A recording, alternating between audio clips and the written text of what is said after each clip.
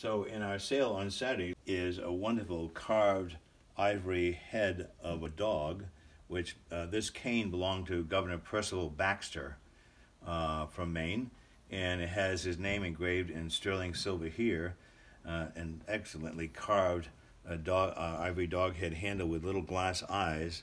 It has a what they call a snakewood shaft, and it's in lovely condition.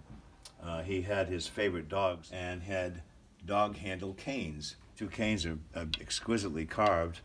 This one has another hound with glass eyes. This is done in multiple sections of ivory so they could get the curve for the handle, and it has a hammered sterling silver band, again in a nice rosewood or snakewood hardwood shaft. If you're a cane collector or you wanted a piece of historical Maine history, these would be lovely to own and to use. 2136 is a collection of 6 canes that came out of a wonderful private home in Cumberland, Maine. This one has a carved greenstone open mouth lion, and it's a sterling silver mounted, but when you unscrew the top, it reveals this hand-blown little glass vial, and we don't know what they kept in it. It screws together like this,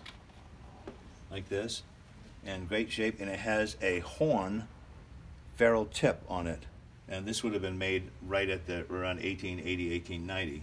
So that's one of the canes that's in this collection. This here, with a rope around it, usually these are the captain's boarding canes. Oh, there it is. Look at this.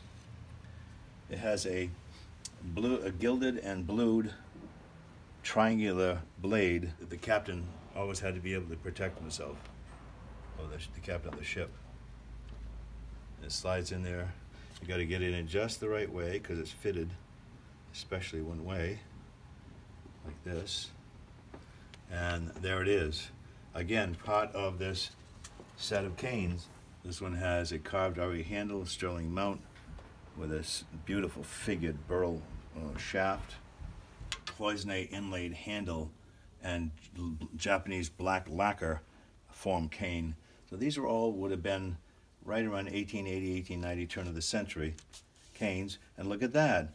That happens to have a sword in it, and a very sharp one.